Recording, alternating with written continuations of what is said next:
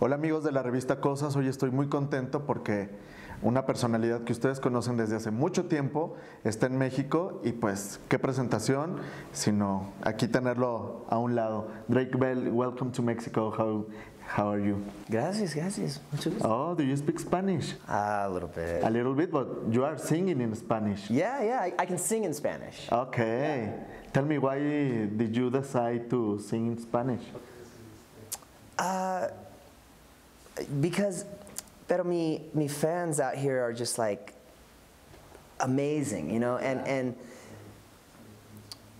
about, I don't know, 8 years ago I came and played for the first time and the reaction was incredible. Yeah, I think so. And the fans have really embraced my music, Okay. you know, and so I think just throughout the many years of coming here and being inspired by the culture and the music and everything, the last time I went home and got in the studio, this is what I was inspired to create. Okay.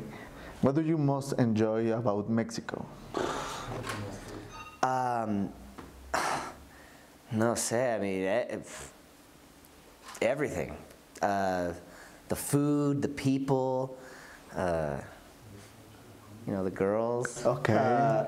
The atmosphere. I just love it here. I mean, it feels like a second home, you know? Really? I mean, yeah, oh yeah, absolutely. I really think it's the people. The Mexican people are so loving and welcoming and it's just such a beautiful culture, you know, and every time I'm here, you know, because there's places you go around the world where, you know, if you try to speak the language but you're not doing a very good job, you know, they're like, ugh, you know, they don't even want to. But here it's like, if I try to speak Spanish or if I try, they're like, give me A for effort, you know, they're like, oh, this is awesome, you know, and it's just, I forgot he was translating, I'm going really fast. Yeah, I mean, I think the best thing about Mexico is this Mexican people. Okay. Could you share a memory in Mexico, in a beach, with a people, I don't know. I mean, my favorite memories in Mexico are my concerts, because that's when I get to see all my fans and we get to interact with each other. And there are a couple of times where I was just walking out in the streets and I got surrounded by fans and somebody had a guitar and so I just grabbed the guitar and all of a sudden, like in the middle of the streets, just put on a concert, you know? And that was a lot of fun. And I did that another time. I was just sitting in a park over in like Polanco, or like somewhere around here, and I was just sitting in the park playing guitar, and then all of a sudden, all these fans like started coming around, and it was amazing. And then I got to just put on a little concert, and I just played a bunch of songs, and it's really cool. The fans here are really amazing. What do you think about Jay's music? I love Jay. I mean, I think Jay's amazing. Oh yeah. Moderato? Oh yeah. I think Jay's. Yeah, I mean, his voice is so cool, man. It's so I mean, he can do everything with that voice. You know, it's so cool. He goes super high and just it's amazing. He's very, very talented and a great. I mean, just such a sweet guy. You know, so every time I'm out here, he's not here right this time I'm out here, but last time I was here, we got to hang out. And usually every time I'm here, he comes to my concerts, or like at one of my concerts, he was backstage, and I was like, hey, you want to play a song? You know? Yeah. And he just got up on stage and just started jamming with us and stuff. So it's like a lot of, that's what I love about it here. It's just kind of like free and fun, and everybody just wants to have a good time and enjoy each other, and it's very happy, you know? Yeah. In your opinion, what makes you a successful man? I think just being able to have the ability and the opportunity to do what I love. You know, I mean,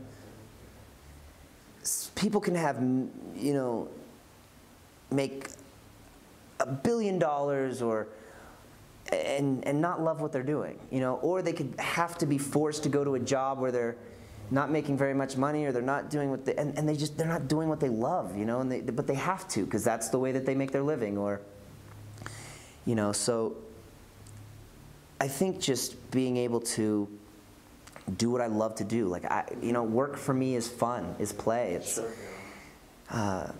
people ask me, what am I doing when I'm not working? I'm at home playing guitar. I'm doing my job, you know, because it's what I love to do. So having the opportunity to, because most people's lives are spent on their endeavors, on their job, you know, and if you don't love what you're doing, you know, I mean, could you imagine, like you, it's like, you know, I'm sure you love being able to go and doing what you're doing, but if you had to be behind a desk and tick, tick, tick, tick, tick, every, you know, clock in, clock out, it'd drive you crazy, you know, so I think, I don't think it's the amount of really like money that you make or status that you achieve.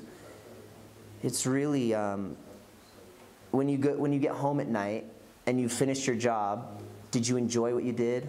Are you proud of what you've done? Did you create something that's another thing too, I think. Having a job where I'm able to create and give something to people, than just having to work on a project that my boss is telling me, oh, we need these things filed, or we need this done by Tuesday, and get this thing, and there's no creativity, and it's just, you know, just being able to do what I love to do, I think is. Have you felt afraid of your career? Oh, I mean, there's definitely frightening moments, or times when you think, is this project going to work? Or you work on a project and it doesn't do what you think it did. Yeah, definitely. I mean, it's you know, when you're an artist and you're creating stuff, not everybody's going to like it. You know, I mean, you get people on social media, especially now that everybody has an ability to share their opinion, and you see it all the time. You know, there's definitely days where you're like, oh man, I wish I wouldn't have read that, or you're about to release something new, and like, for example, like Fuego Lento, you know, it was a risk. Yeah, it was a risk. I didn't know if they would think I don't sound good, or the Spanish is bad, or it doesn't sound natural, or so there's a lot of moments in your career where you're kind of just wondering and kind of scared, you know. Sure. Would you like to produce a movie or a documentary or something like that? Yeah, definitely. I have a good friend of mine that I've worked together with for many years, and he's come up with a pretty cool concept for something that we may work on that I think would be really cool. So yeah, I mean, definitely there's always opportunities. I'm always looking for opportunities to get into film and television, and I've done a lot of stuff with the cast of Drake and Josh later that I've put on YouTube and things like that. Yeah. But I'm just so focused on the music right now and I'm just so in love with being able to get out here and do this, you know. Yeah, sure. It's much better to be able to come here and be in Mexico, or go to different countries and all that, or to be on a movie set in your trailer in LA all day, waiting to be called to set, go home. It's like school, you know? It's like school. This is like play. Yeah, sure. Your career has given you many satisfactions, but what had taken you away? It's tough to say that I've sacrificed, because a lot of people ask, oh, did you miss out on having a regular life as a kid? You know, and no, because I was doing such amazing things. I was traveling the world. I'm able to go and meet so many different people and see so many different cultures and everything. So, yeah, I mean, the travel is hard, and you're never home, and, you know, I don't see my family a lot and things like that, but